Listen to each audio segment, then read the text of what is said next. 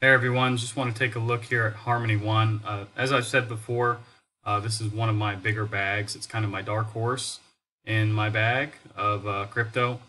Um, as you can see here, though, there is like a descending, trend line here that we've been trying to break through for quite a few hours, and it does appear at the moment we will break out of this little bull flag. And right now, we need to get above this resistance. As you can see, this is 1, 2, 3, 4 times it's been resistance in a row for the last 20 hours or so. It also provided resistance here, here, here, here. So yeah, I mean this line is pretty important to overtake it and really like hold it. We've got to hold above that line. If we can do that, it appears if we measure from the bottom of this wick to the top of this wick, technically we should go to about 3.6 cents.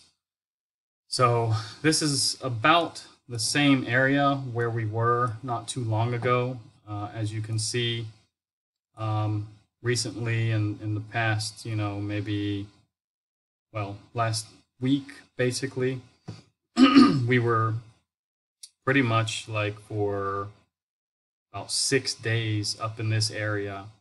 And yeah, it looks like we are going to get that breakout. Now, it's still really early. Like I said, there's still almost 4 hours on this candle to go before it closes. So let's see what it does. Now, Harmony tokenomics, basically circulating supply is pretty much, I would say almost all of it is circulating. There's only a small portion that is not out there yet. And yeah, I mean, it isn't like it's, I would say, terrible when it comes to tokenomics.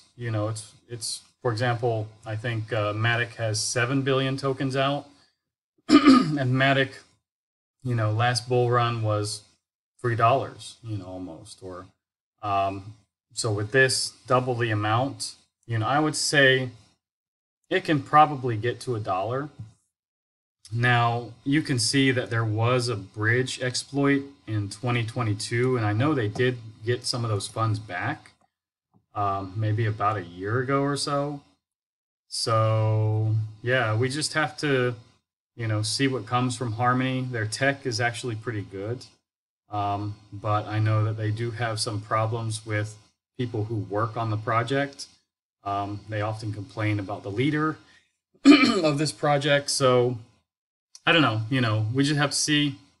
I do believe that this can be a dark horse though, and that's why it's one of my biggest bags.